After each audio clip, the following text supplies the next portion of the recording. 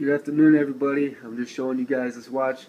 This is probably one of the first uploads I ever did because when I first started doing reviews, I had just gotten the Whiteout series, the DW6900 WW and the GD100 WW, which is what this is.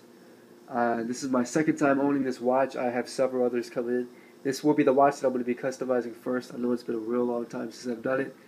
So take a good look. This is the before and after. And right now you're looking at the before. Really cool piece, whiteout. I already love it. You guys saw the light. It's bright white. Really cool. Everything's matte, as you can see. Perfect condition. It's a beautiful watch, but the value is too low for me to put back on the market. So what I'm going to do is I'm going to customize this, make it look real clean. The reason I'm uploading this simple video for you is because I'm probably not going to have enough time to finish customizing it today. So I wanted to give you something to look forward to. And also, let me see if I can get you a comparison. On the left we have the whiteouts, and on the right we have the blackout. Nigel Sylvester. Really cool. Both pieces.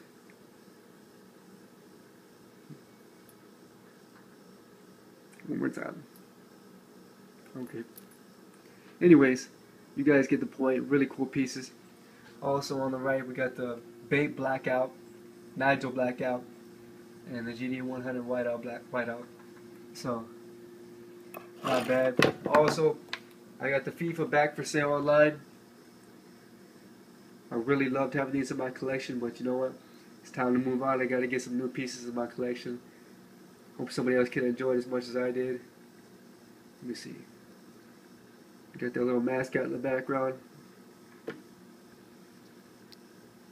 Same with that one.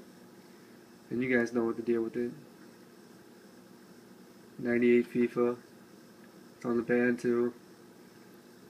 Back plate. Same with the black.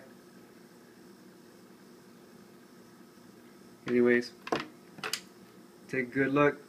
Hopefully tomorrow I'll have the video of the finished product. Thank you so much for watching. It's a watch vet.